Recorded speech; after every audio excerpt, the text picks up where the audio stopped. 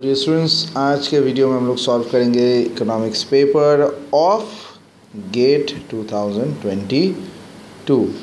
So which of the following models appropriately explains the fluctuations in potential output and long run aggregate supply by understanding the shocks of productivity or the willingness of the worker. तो कैसे हम लोग ये समझेंगे?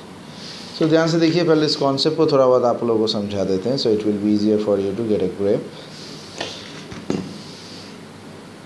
तो कौन से model में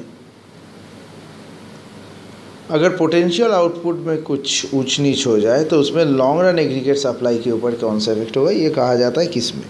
आंसर है रियल बिजनेस साइकिल का जो मॉडल है इसी में ही ये कहा जाता है. सोलो ग्रोथ मॉडल में ये नहीं कहा जाता है. SGM is all about the growth structure and how capital and labour, golden rule, steady state. ISLM हम लोग जानते हैं, it's a money market formation monetary supply with respect to the inverse savings curve or the fiscal policy changes. Saratoga model is about a growth model.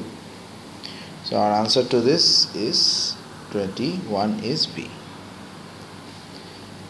Okay, next change in equilibrium output के ऊपर सवाल है. Change in equilibrium output for an equal amount of change in government expenditure